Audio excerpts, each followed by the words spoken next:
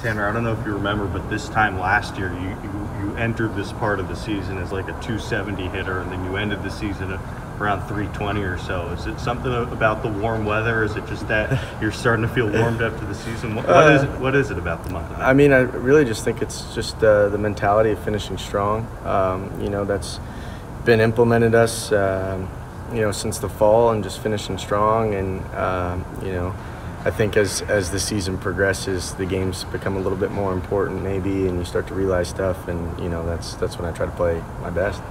How special was it to get that hit and get the win on, especially when you have the senior day festivities before the game? Yeah, no, it was awesome.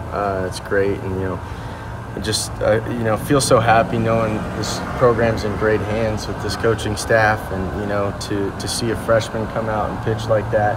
A starting outing like that it just shows how bright the future is for this program, and it's a great way to play your last game at PK Park.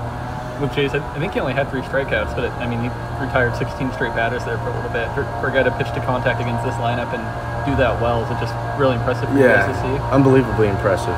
They got great hitters through and through, and if you're not striking them out, usually they're putting balls in play and getting hits, and they weren't able to do that today, and he did a great job just shutting it down and letting the offense work.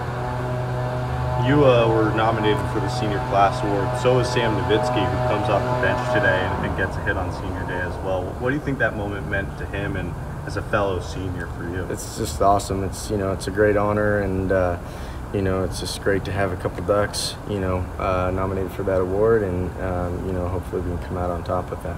You guys sweep Arizona. Now you're probably going to play them again on Wednesday. You like how match up against them?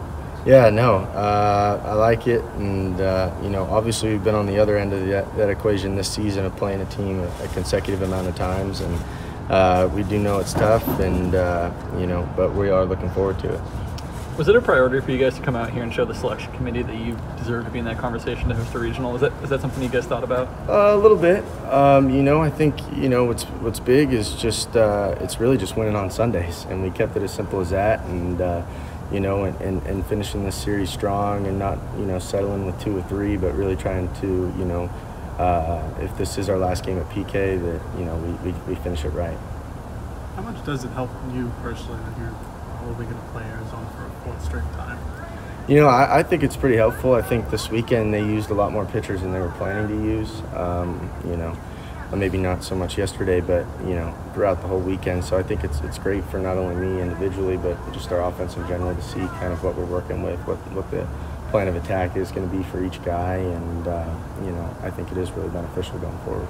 And on the flip side, Aon throws a complete game yesterday. Chase goes 7 today. It's helpful on that front, right? Oh, it's awesome. It's awesome. When we only have to use Britton for one guy, and Colby, got a couple innings this weekend and stuff, but it's awesome. We have a lot of weapons in that bullpen that didn't really get utilized too much this weekend, and I think that's going to be big going forward for the busy 5 days coming up.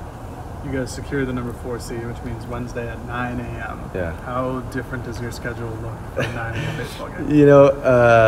I guess that'll be the first time in a while since I was a little kid in the travel ball days. But I think honestly a lot of us are pretty happy about it, hoping that that's probably going to be the coolest time of the day out there, and and getting a win early to start the day.